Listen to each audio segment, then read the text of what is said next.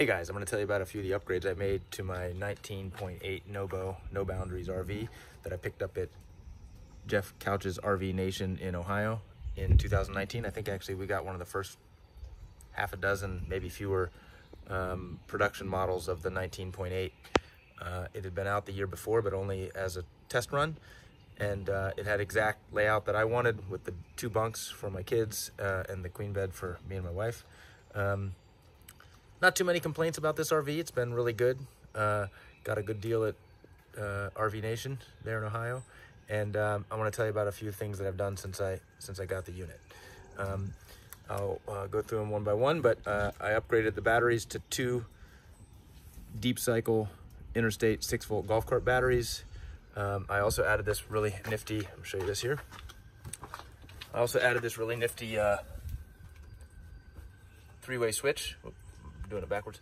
3-way switch that's usually used to switch from one battery to the other, but since I'm doing 2 6-volt batteries in series, I use this in a different way. What I do is I allow myself to switch to pure solar only mode,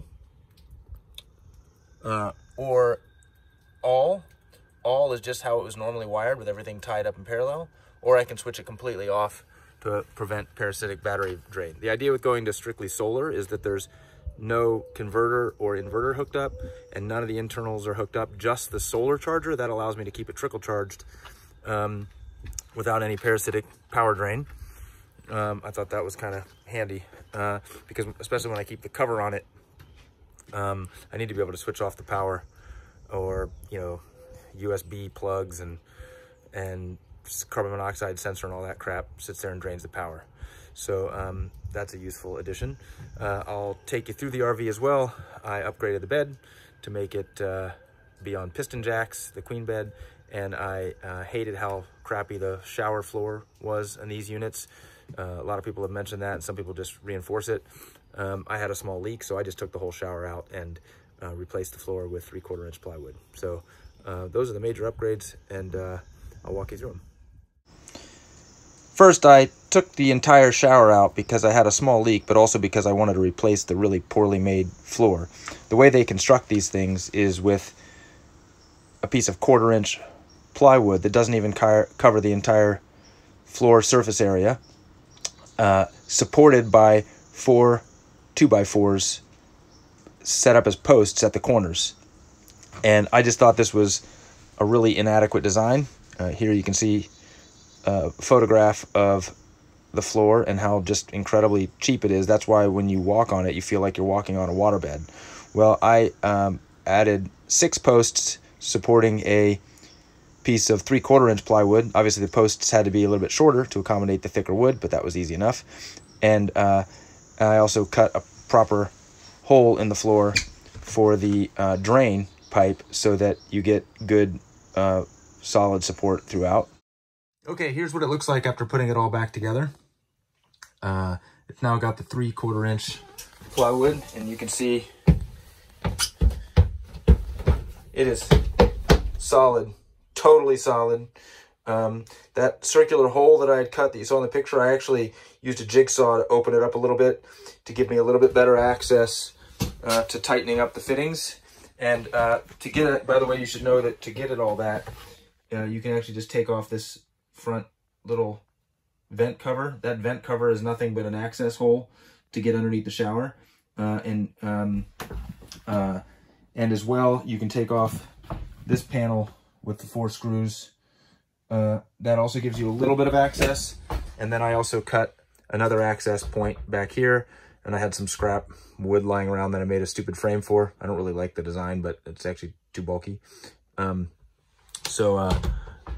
I'll probably replace that at some point, but it's adequate for now. It's just held on with 2 screws.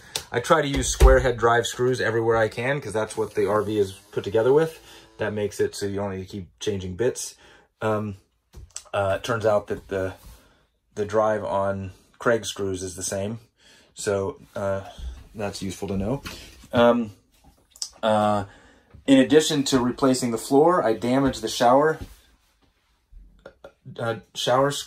curtain system when putting it back in. I wasn't careful, and I cracked the one of the rails a little bit, and rather than repairing something that was never very good in the first place, I bought this Nautilus brand retractable shower. I haven't taken this little decal off yet. Nautilus brand retractable shower screen, which I really like because we only use our shower, you know, once per week-long trip each, probably. I mean, we're campers. We don't need to be, we're not going out to the show. We're camping, so we don't use the shower that much. And so for most of the time, I want it to be out of sight, out of mind. And I think that really does a nice job with that retractable shower. It's a couple $100, but I thought it was worth it. Unfortunately, the opening from here to the far wall is 37 inches, and these rods can only accommodate a 36-inch or less opening. You can cut them shorter, but not make them longer.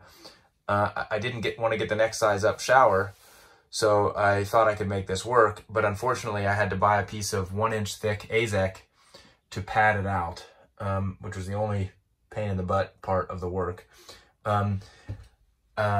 In so doing, I damaged my first attempt at installing this thing, which is just done with a double stick adhesive. I damaged that, but anyway, I didn't like the fact that it was only held on with an adhesive, so I replaced the adhesive with back here are 2 strips of double stick pressure adhesive from Gorilla. It's an interior, exterior grade waterproof material.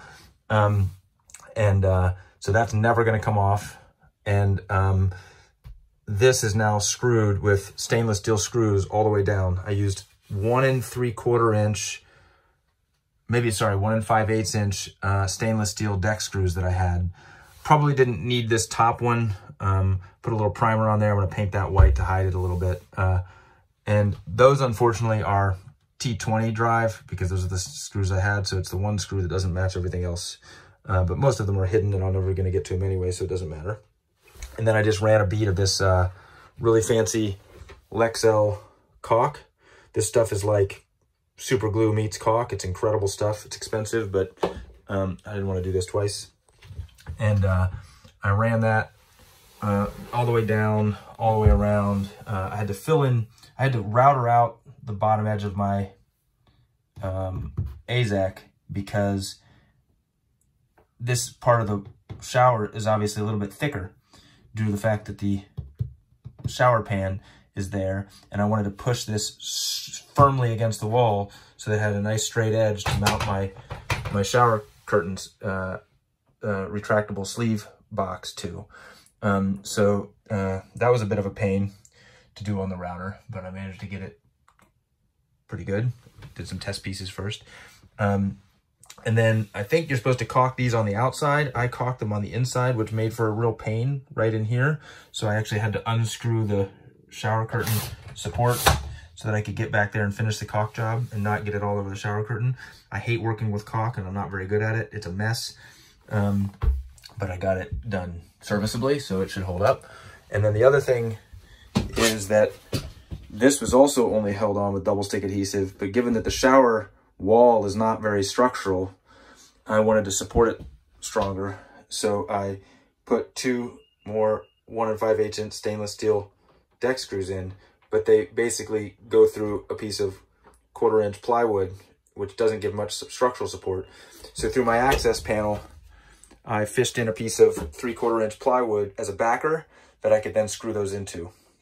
That was actually a bit of a pain because you don't have any leverage to hold the plywood, so I had to pre-drill those holes. But I also counterset these, not perfectly, but they're pretty good. They're serviceable. I got a little caulk from my first attempt to fix the shower to clean up there. And when taking out the shower, of course, I damaged some of the peeled off some of this sort of like wallpaper stuff that's on this plywood. That's unfortunate, but if I want to, I could go back and paint it, but I don't really care. It doesn't look that bad. So that's it. This thing is great. I like the shower door quite a bit. It's normally normally open, and you get a nice big open view. I got the one that was a little bit shorter than the ceiling height, which I think is important so that steam can escape while you are taking a shower. That's it. Next, I modified the queen bed to be on piston jacks. This was actually a little bit tricky because I had to completely disassemble the headboard.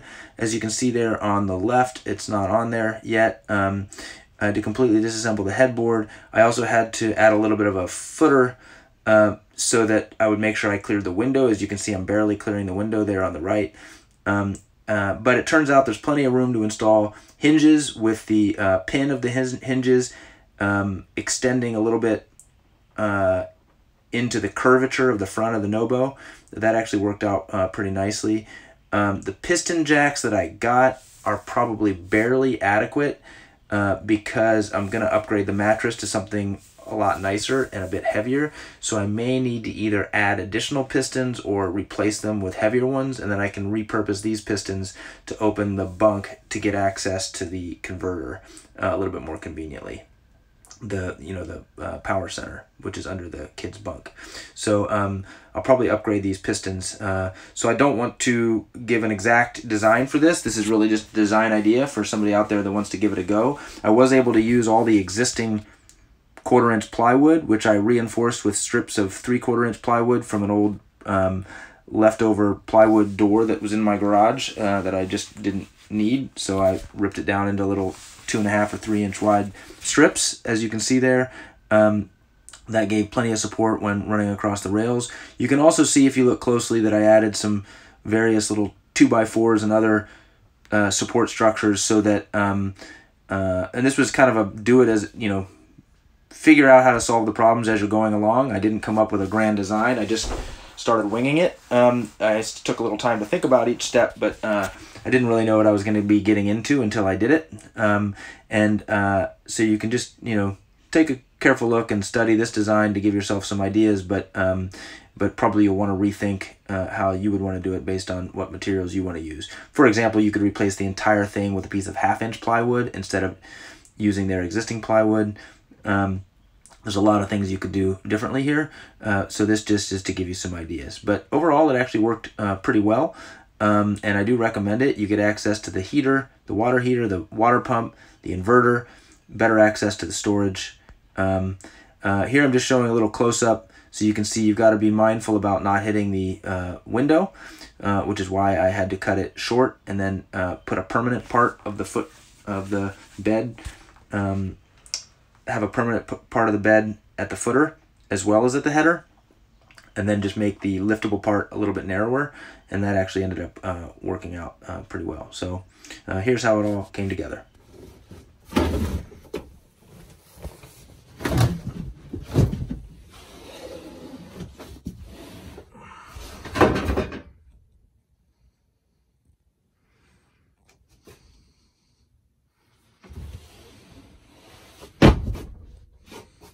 For the last bit, I upgraded to 2 extreme cycle Interstate golf cart batteries. These things are much better than 12-volt batteries in terms of energy density. I forget the exact proportion, but it's at least 30% greater energy density. And I like lead acid batteries. They're easy to manage, easy to care for. You can use a standard automotive charger. And they have a number of benefits, but these Interstate deep cycle batteries actually also last a really long time, so I should be able to get, I don't know, 5 or 10 years of use out of these if I'm careful and take care of them. You wire them up in series, as you see there. I use a really low gauge wire. I basically use the same gauge as on the inverter, which I think was a 4 gauge, if I remember correctly. And you just tie the positive of one battery to the negative of the other, and then everything else just hooks up to the negative and positive like normal of the combined series combination of the 2 6-volt batteries, and then you just make sure you set your solar charger to wet cell, just like you would for a regular 12-volt battery. The other thing I did was I installed this cool little multi-battery switch. Normally it's used to switch between 2 12-volt batteries or hook them up in parallel, but I used it for a different purpose. I turned it around in reverse, and I made it so that you can either be solar only or all or completely off. The third setting, which would be like everything but the solar, doesn't really make sense, but because I'd never want to do that. But the idea with solar only is that it allows you to charge the battery while not getting the parasitic drain from your power center, your LEDs, and all that kind of stuff, and your USB chargers and whatnot. So that you can trickle charge your battery between usage, or you can just turn the entire thing completely off. For example, if you're going to put a cover on it, and then, you know, every once in a while you can come out and hook up your power center to plug into shore power in your garage or whatever in order to charge the batteries and, you know, keep it trickle charged. So I thought that was a useful addition as well. That's it. I hope you enjoyed this video and you're able to get some ideas for improving your own No Boundaries RV.